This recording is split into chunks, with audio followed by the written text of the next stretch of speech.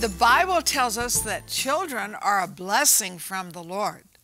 And the Bible also tells us they're like arrows, and so they have a mark to hit. So how do we see our children hit the mark God has for them? And I have found out what Joshua said is true.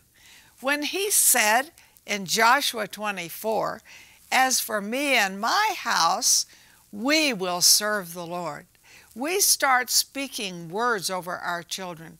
They're not bad children. They're children that have a divine destiny. They're not ugliness in our life. They're the gifts of God.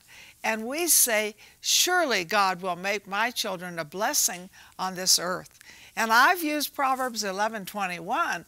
The seed of the righteous shall be delivered. If the devil is after your seed, remember, you have the righteousness of Jesus and your children will be delivered.